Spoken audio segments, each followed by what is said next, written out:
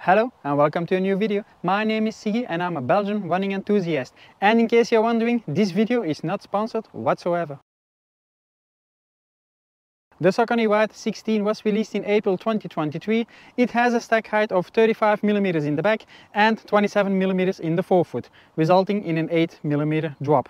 The shoe weighs 295 grams in my size 46. If you have some experience with the Guide 16, then you quickly identify that the basic specifications are almost identical. Just the only difference is the Guide 16 weighs 10 grams more than the Ride 16. It's a neutral daily trainer suitable for running on the road or on a treadmill. Basically, the shoe is directed towards running in the summer, but you can also use them during the other seasons, of course. Yeah, baby. The shoe is ideal for your easy pace daily running up until half a marathon.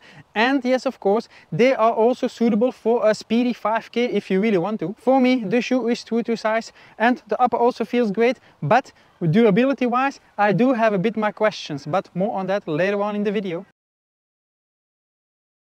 The midsole and the outsole are identical to the Ride 15. The midsole is a Power 1 EVA based foam, and if you didn't know this yet, it's a more entry-level foam from Saucony. It is also a bit more firm and less responsive if you compare it to a Power 1 Plus foam, which is a TPU based foam. And yes, an EVA based foam is also known to be a little bit less durable. In the beginning, at first, I had a bit of the feeling that the midsole required a bit of a break-in period, something that I didn't encounter on the Guide 16.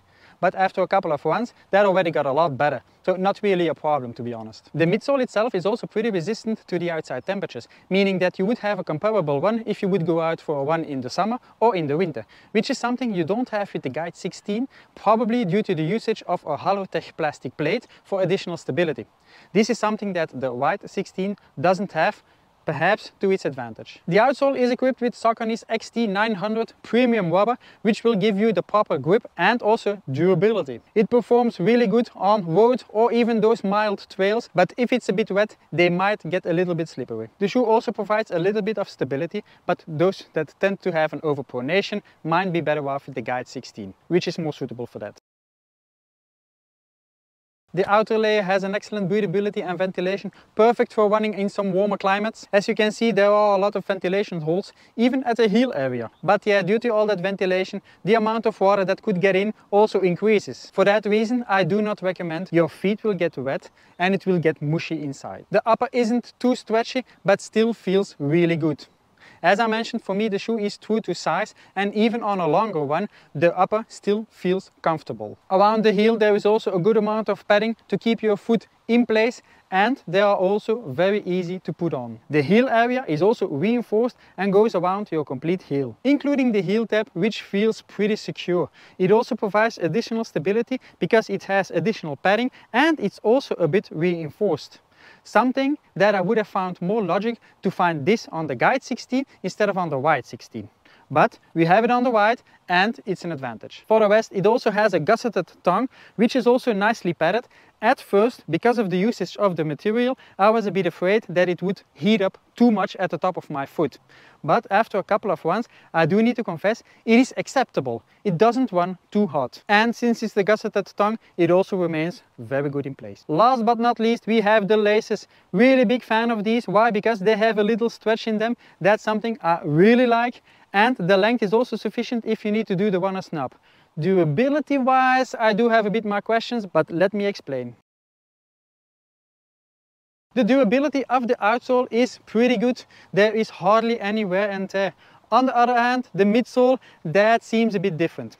I was a bit more afraid of that with the Guide 16, but the Ride is worse. I don't know why, but the wear and tear is worse over here, and that only for 100 kilometers. Perhaps it's not going to be an issue, but that's difficult to predict at this point in time. We'll just have to wait and see. As I already briefly touched upon the durability of the laces, I already see some wear and tear. Perhaps it's because it's a more softer material. It could be. There is a big chance that they need to be replaced before the shoe itself needs to be replaced. Because of that, my expectations for the Saucony Ride 16 is that it could reach up to 600 to 700 kilometers, which is a big difference if you compare it to the Guide 16, where my expectations are 700 to 800 kilometers. But this is mainly due to the wear and tear that I already noticed at the midsole, the thin upper, which is not so premium if you compare it to the Guide 16, and then also the quality of the laces. To wrap up, the Saucony Ride 16 is a decent daily trainer, suitable for your easy pace runs up until half a marathon and even a speedy 5k. The weight of the shoe, 295 grams, is also really good, and the shoe will remain comfortable even on those longer runs. Do take into account that the midsole is a bit more stiff and it's a bit less responsive. The grip is also really good, but it might get a bit slippery on wet surfaces. The upper feels really good, well ventilated, and suitable for running in a bit warmer temperatures. Running in the rain, on the other hand, is not recommended unless if you like a mushy feeling. The shoe dries up a little bit quicker than the Guide 16, but still, who likes wet shoes? The retail price for the Saucony Ride 16 is 150 euros, which is the same as the Guide 16. But for me personally, if I look at the durability of the shoe, I find that a bit too much.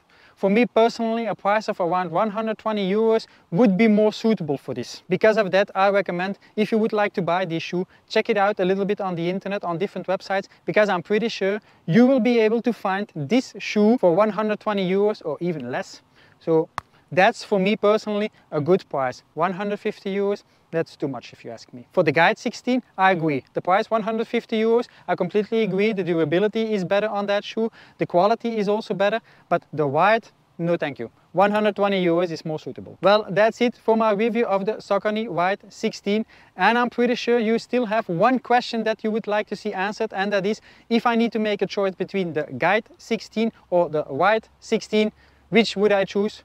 Well, both have their pros and their cons, but in the end my decision goes to the Guide 16 because it has a more premium upper, premium laces, and it also has the stability features, which sometimes for me personally also could come in hand. For the rest, I hope you found this video informative.